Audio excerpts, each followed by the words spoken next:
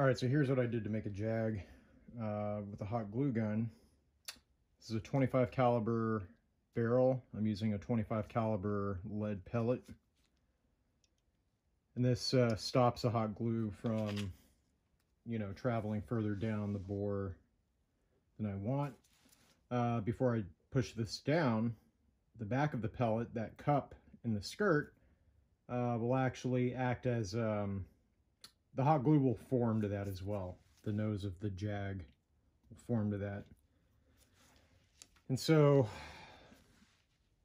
push it down to whatever depth you need, which, translates to the length that the hot glue will form over the jag.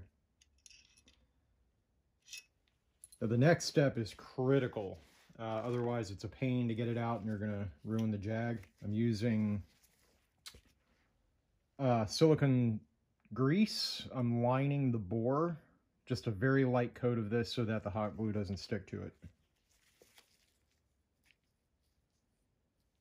And I just use a Q-tip to do that. It seems to work fine.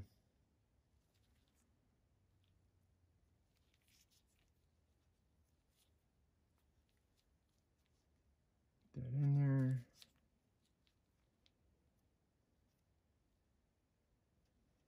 It probably helped to put some around the outside too. I haven't tried that yet.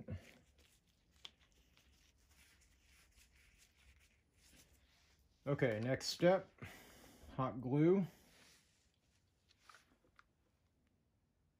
into the bore.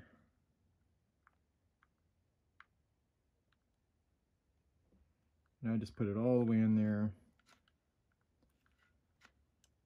It helps to have like a needle tip to do this.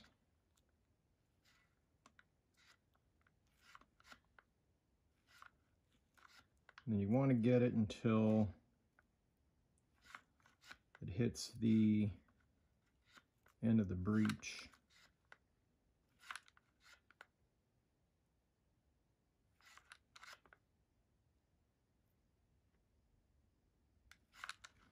I keep the needle in there just to keep it warm.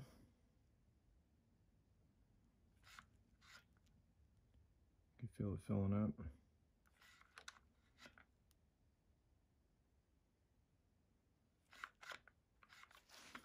See if I can get this thing to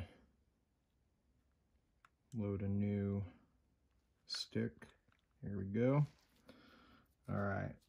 So now that that is full,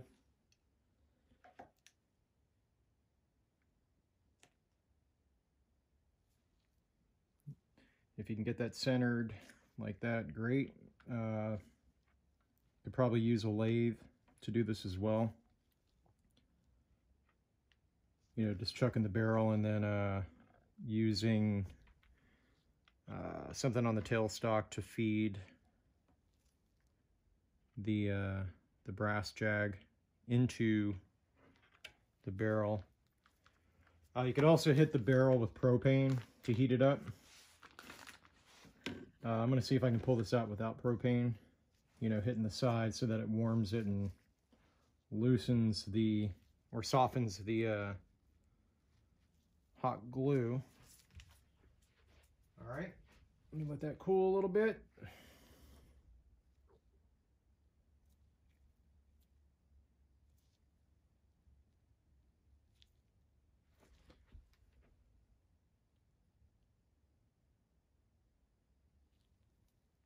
There you go. I don't think I got that in there nearly as deep as I wanted to. That, see if I can get this to focus.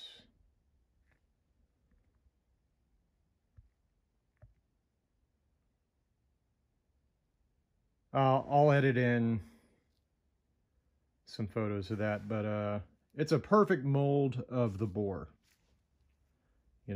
So I let that cool off. It's still a little bit warm. Let it cool down. And that's in there pretty good.